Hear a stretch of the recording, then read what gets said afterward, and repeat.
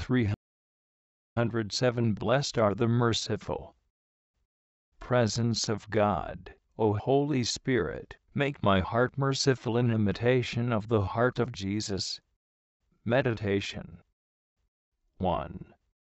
By the gift of counsel, the Holy Spirit wishes to take over the practical direction of our life, that He may lead us to sanctity, because all Christian perfection, which was the object of the teaching of Jesus, is likewise the object of the gift of counsel, of the inspirations of the Holy Spirit. He will teach you all things.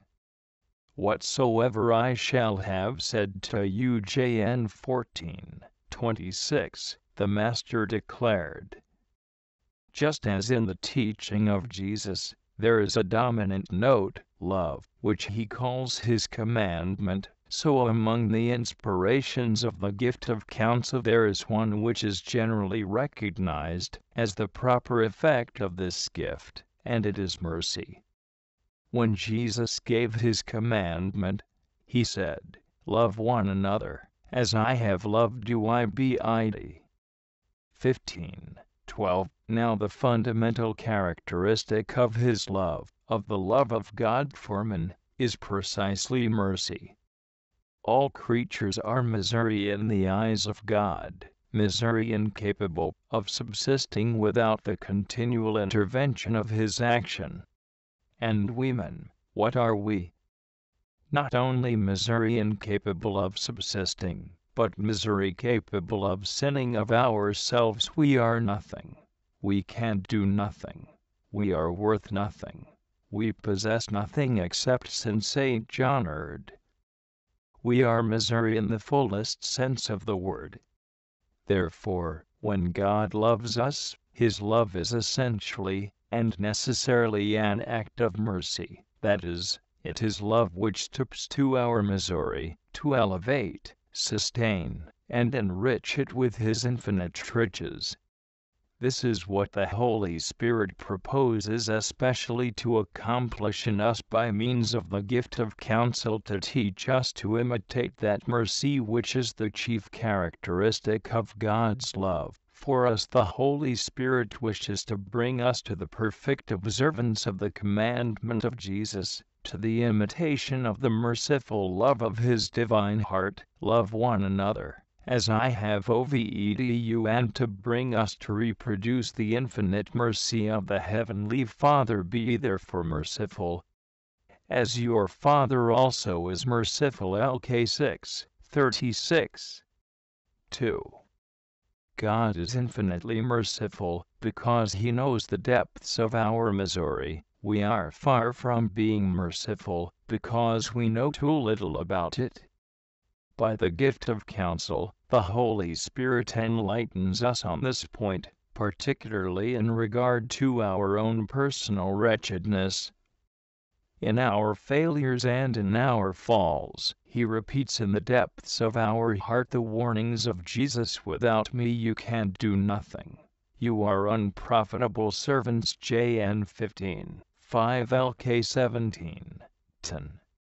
This lesson gradually becomes more and more vivid and effective through experience, and it penetrates our souls more deeply. We do not need long reasonings to persuade us of our insufficiency, our nothingness. We see it and touch it. The gift of counsel has opened our eyes to it. This comprehension of our own personal misery makes us equally understanding of the misery of others. How can one who is really convinced of his own frailty, weakness, and inconstancy dare to condemn others? He that is without sin among you, let him first cast a stone. John 8:7. The Holy Spirit whispers to us interiorly when, annoyed by the faults of others, we may perhaps be tempted to imitate the cruel conduct of the Pharisees toward the woman taken in adultery.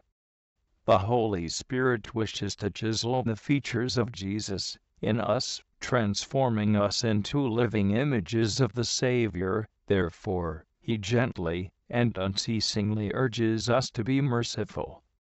He puts into our hearts a love for the miserable, for those who are wretched both in the material and in the moral sense, so that, like Jesus, we may go in search of them, ready to sacrifice ourselves for the salvation of their souls.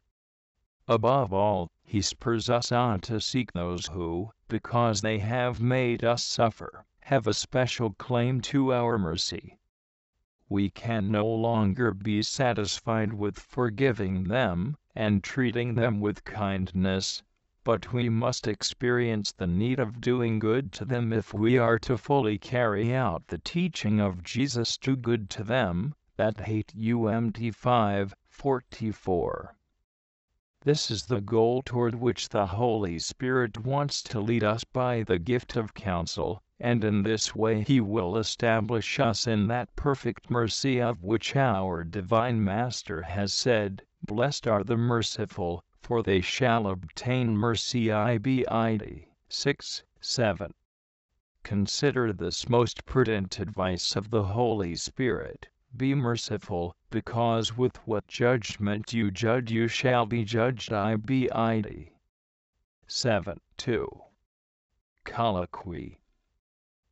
O Lord, I run to you, because you are so good and merciful, and because I know that you did not despise the poor nor hate the sinner.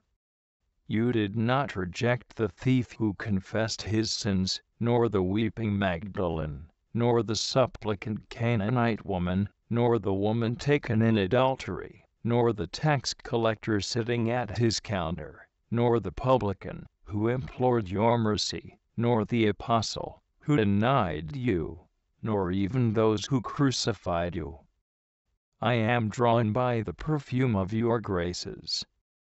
I have inhaled the fragrance of your mercy, and I come to you, to be strengthened by it. Blessed is the man who, following your example, has a heart filled with compassion for the unfortunate. Blessed is he who is merciful and quick to help those who are in need, he who remembers that it is more blessed to give than to receive, who is quick to forgive and slow to anger, who never takes revenge, but in all circumstances considers the needs of others, as though they were his own. O Lord, pour into my soul the dew of your mercy, fill my heart with charity, that I may know how to be all things to all men, and be so dead to myself that I live only for the good of others. Teach me to distill the sweet perfume of mercy, which is composed of the needs of the poor, the anguish of the oppressed, the anxieties of the afflicted, the failures of sinners, and finally, all the pains of those who suffer, even if they be my enemies.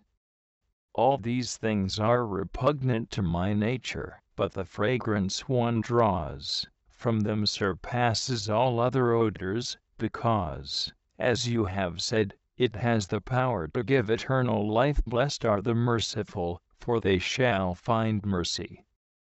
O Lord, grant that I may pour out this perfume, not only on your head and on your feet, but on your whole body, which is the Church, so that it will lessen the sorrows of all your suffering members.